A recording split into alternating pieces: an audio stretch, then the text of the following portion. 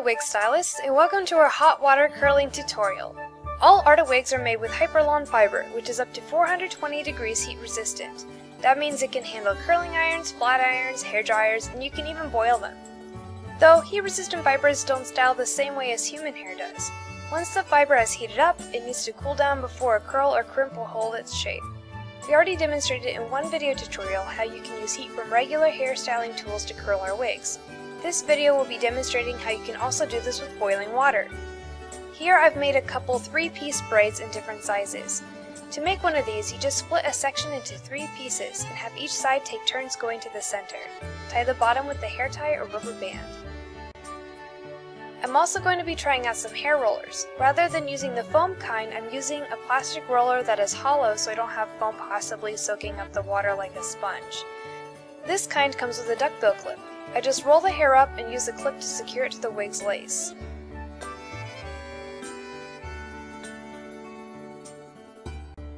Out of curiosity, I'm also going to try a rope braid. To make these, you divide a section into 2 pieces. Then you twist both sides in the same direction before twisting them around each other in the opposite direction. So if you turn them clockwise, you must wrap them around each other counterclockwise. I also threw in a couple large hair rollers. Since they're kind of big, I'm using additional bobby pins to help secure the hair. To prepare my workspace, I've got a large pot of water that I have brought to a boil. Right next to it, I've got a large bowl of ice water, and then next to that I have a towel. I'm not dunking my entire wig in, just the braids and the rollers, so I'll be holding the wig by the bangs. If you plan to dunk the entire thing, be sure to use some tongs so you don't burn yourself. Alright, so I'll first dunk it into the boiling water, making sure everything I braided or rolled up is getting wet. Hold it up and let it drip a little bit before transferring it over to your bowl of ice water. Hold it up and let it drip a bit again before putting it on your towel. From here you can pat it dry or use a hairdryer to speed up the process. After letting my wig just drip dry for a few hours, I took the curls out.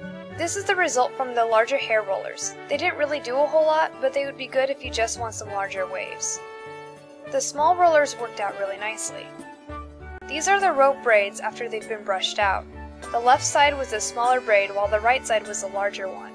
And these are the regular braids after they've been brushed out. The left side was the larger braid while the right side was the smaller one.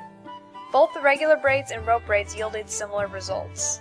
And that concludes some different methods for curling using boiling water. Thanks for watching!